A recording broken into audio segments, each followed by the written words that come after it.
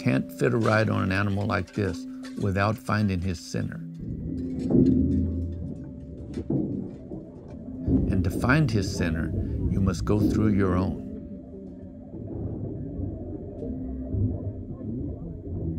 You must go to where both centers are one. The moment they become two, you're in orbit.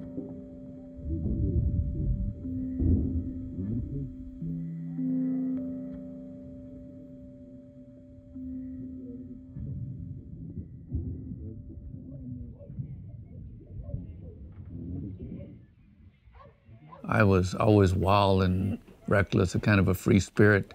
And I didn't know whether I was going to fit into society. I was really looking for a place to take that energy and take that excitement. So once I found rodeo and I found bull riding, it was the perfect scenario, you know, because I love that adrenaline rush. I love the challenge of riding unrideable bulls. And I love the travel. Yeah. Always liked seeing what was over the next hill.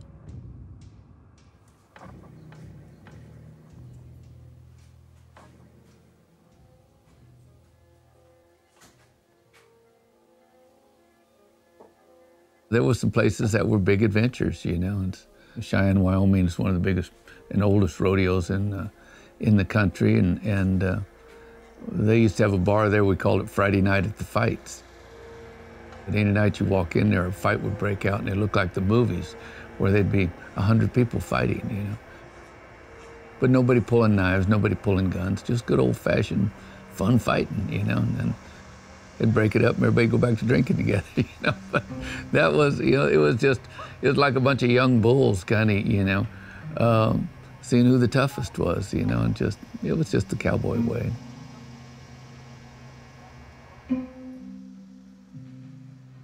You're living out that John Wayne, you know, type lifestyle, you know, as a cowboy. You know, you don't see that anymore.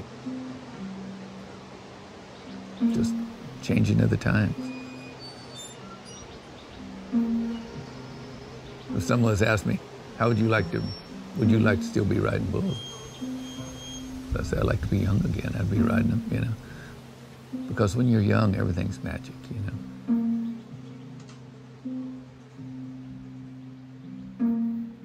The bull knows his job. You know, he's bred to buck.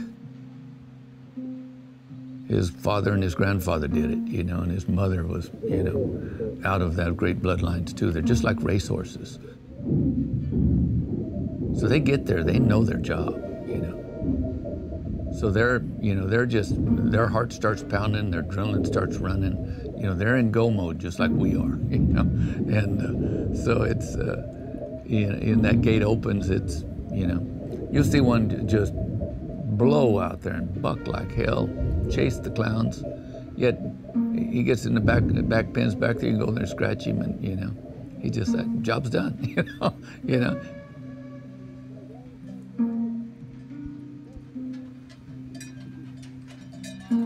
They're really unique animals. They're cool.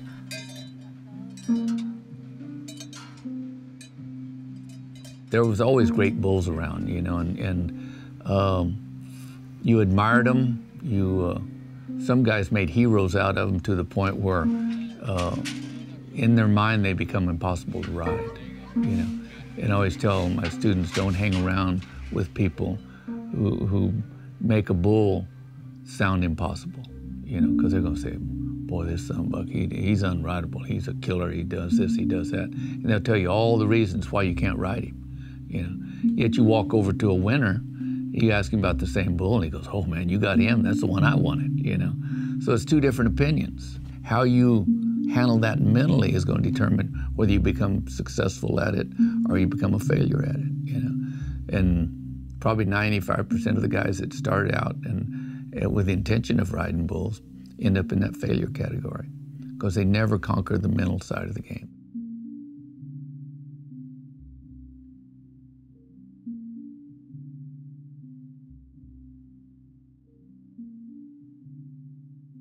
When you clear your head of all conscious thought, you access the experience of 10,000 lifetimes. There's nothing you don't already know how to do. And I've been in that state where I just invented moves.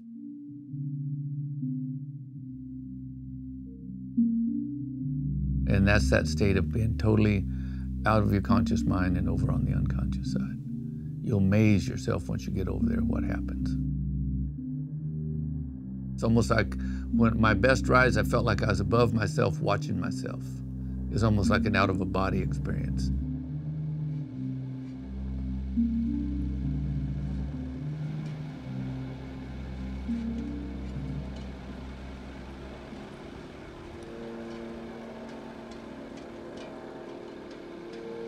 So when you kind of get into that state, you drop down on the same level as your animal. So he's reading my thoughts. He's picking up on do this, do that. It was weird. But when you get in that right state of mind, things happen.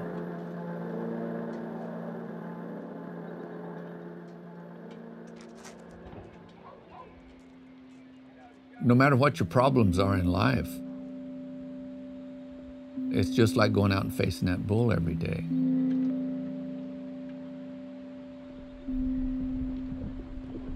Look at what you're up against and then figure a way to make it work.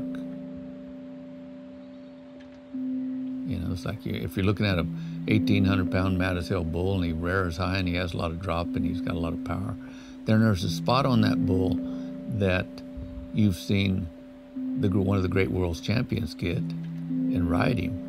And then so you practice, okay, there's how I ride him. I want to ride him like he did, you know. So when you meet, you know, you're going to have the advantage. You know, you take that power away from him.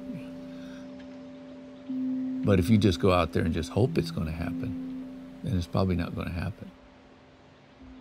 But that's the way life is, you know. You just hope you're going to be a success. Good luck, you know. You become a success from the attitude and the work that you put in. And you see a guy smile and laughing and giggling and having fun with life. He's usually a success.